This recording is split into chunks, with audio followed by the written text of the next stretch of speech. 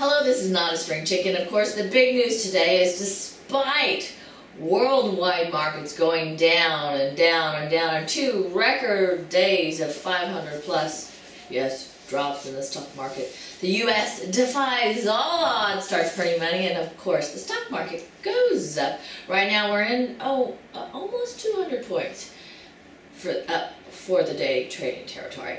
Well, for now, we're going to bring Oldecam on with comments on the headlines of today. And Obama sings the market with his standard, fair, and balanced higher taxes and more government speech. More government spending. Oh, government. Okay, that's how you know it's live, folks. But no, this morning it is up on the fact that he has promised to spend money we don't have on programs that we can't afford, and to print money to do it, because as they said this morning, as long as we print money, people will keep accepting it.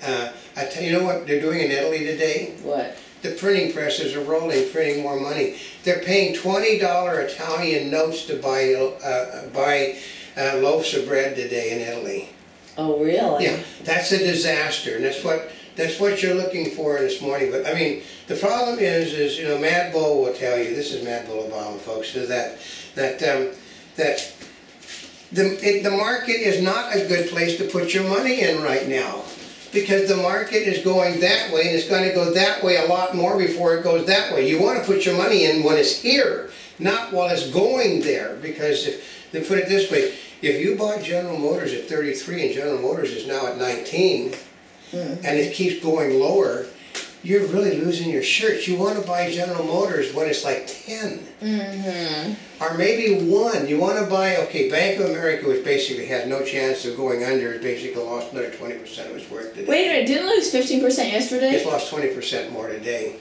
Ouch. But they said that there are so many Bank of America's assets are so great that they'll continue to exist no matter what. So you wait till Bank of America hits $1, buy Bank of America at $1, and wait, and it's going to be propped up again because Obama runs the Bank of America, folks. And gunmen and victims identified in Ohio shooting rampage. I know. We'll come back to BS the Bull.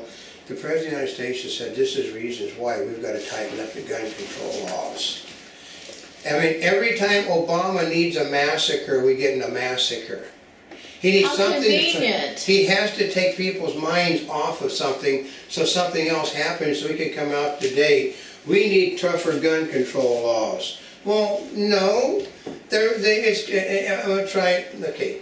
My father was a police officer forever. My father said the problem isn't that there aren't enough laws, there's not enough enforcement. If you enforce the law, you don't need another law.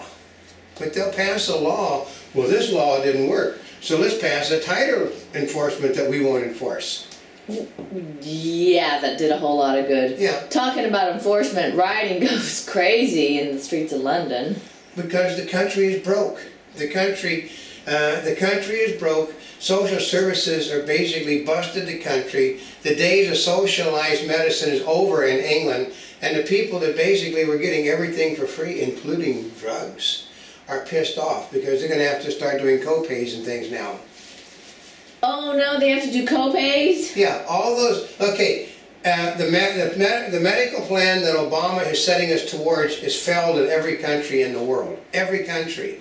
But just because it failed everywhere else doesn't mean that he can't make it work, because, you know, actually I'll cover, when we say things disparaging, we always cover one of the family members. So Obama, because he is America's greatest president, can convince everybody that it's going to work. Ooh. And we need more regulations, not less, and this is what the S&P meant. They said, they were very specific again this morning. At no time did we say we need higher taxes, that you need more government spending. We said you have to stop spending. What is so hard? Well, actually, they intend to jail the people at S&P. The Chicago politics are now at work. He has a criminal investigation being started against S&P because of the unwillful and premeditated destruction of the American economy. That they must be criminally investigated, which, if they do it, they said it finishes the Democratic Party period, because you think that they're going to get anybody in the business world to give a penny, even from their own party, to the Democrats? Well, they still are. No, they aren't, though. That's the problem. They're raising money, but the local politicians are not raising money. Oh. The opposition is raising money, but not them, because the people, let's see. I didn't give you $1 million to force me out of business. Yeah, that's how it's going on, folks. An American estate tax crusader sees a good fight ahead. Well, yeah, because the Democrats are, all the Democrats are doing is talking about raising taxes and spending more money. Well, we can't cut entitlements. Well, since the money is all in entitlements, they're not going to do any cutting, but they're going to spend the money. The entitlements can't be paid for. The entitlements are running, I think the entitlements are running $1 in debt for every $1 spent at the moment, or a little bit more. So therefore, if you raise taxes, it's just basically going to keep entitlements going. It's not going to cut the budget any. And failure of Bush leadership is the reason behind the credit rating failure. I know. Also, there's also that this is, basically this started out as a joke, folks, because Obama blames Bush for everything. So they said in the Kennedy tapes, it was discovered that Jacqueline Onassis Kennedy said that she understood that George Bush Jr. was in Dallas the morning that her husband was killed, and there is a good reason to think that he killed the President of the United States. Yeah. Well, but the problem is that that's the people on the left. It's like a domino. If one person says it, another person says it, and even the comics know it was a joke. Like he was 11 years old then. Ooh, like the Kennedys knew who he was then. They had no idea who George Bush was in those days. But we understand that he was in Dallas at the time, and he had good motive to kill the president. I mean, if the guy couldn't hit the broadside of a barn with a shotgun, folks. But and if anything, at 11, 12, he's probably drunk anyway. So no, but it's what happens is they said the Democrats become herd bound. You give them a talking point, and they'll stick to that talking point, even if it's a joke. I mean, I heard Jon Stewart's last night. It's a joke, you. And then he said, I can't say it because they told me I've said that word too many times. No, but when he admitted it was a joke. He said they're blaming, one of the comics said, they're blaming everything on George Bush, and I'll bet you somewhere in the Kennedy tapes, they'll find the reason that he killed the president. So. Oh my gosh. And they took it and ran with it. White House expiring of Bush tax cuts to spur reform. Well, we're going to be able to put $2 trillion back into the economy.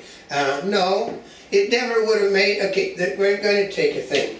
If the money was never the money was never been taxed by the government. It was not taxed. It was government. Basically, decided not to raise taxes. By not raising taxes, they call it the Bush tax cut. Mm-hmm. They didn't raise taxes, but now Obama wants to kill the Bush tax cut immediately, which will immediately raise taxes on all those millionaires and billionaires, which we've now told people, basically if you live in California and you work at a McDonald's and you live in a house, you're now a millionaire. Mm-hmm. And Mexico says net migration has slowed to a trickle. I know, basically, okay, we got BS the Bull and we got Mad Bull and BS the Bull. Hey Mad, is the migration in the United States slowed down? Only in the President of the United States dreams. Mm-hmm. And states will get school testing waivers. Oh yeah, Obama has decided, okay, this is good enough. If this is good enough for the head of the Democratic Party, I can count to 5. 1, 2, 3, 4. 4, 5. Because now, okay, Obama feels that students are so stupid that they don't need to learn anything anymore because I want to turn out Democrats. Mm-hmm. No, he said the teachers union is pissed off about having to actually do their job. You know, no child left behind means they had to do their job to get government money. Oh, I think they forgot about that. And the 5 bunch of states were caught cheating. So now they filed criminal action against the people that reported them cheating. It's called shoot the messenger, folks, which the Democrats seem to be very good at the moment. And did Newsweek choose Michelle Bachmann cover photo to make her look crazy? Yeah, they they know the photograph was doctored. Basically, this time they went so far, the National Organization of Women said that was wrong. It was wrong. It was obviously a doctored picture. Well, and part of it, they are a news organization no matter what they think. I know, but they're a partisan news organization, very partisan. And put it this way, when the National Organization of Women says that the left went too far, they simply went too far because they're after Palin, they're after any Republican woman. They're like what I heard him last night saying, he said, you know why they're after Republican women? Because they're successful and they're young and they're attractive. Unlike the unsuccessful bitches that the Democrats have running for office. And a Monty Bubbleism from the Mark Twain of the Animal Kingdom. Okay, that if you learn nothing from the things that you do wrong and continue to do them over and over again, it's obvious you're a politician.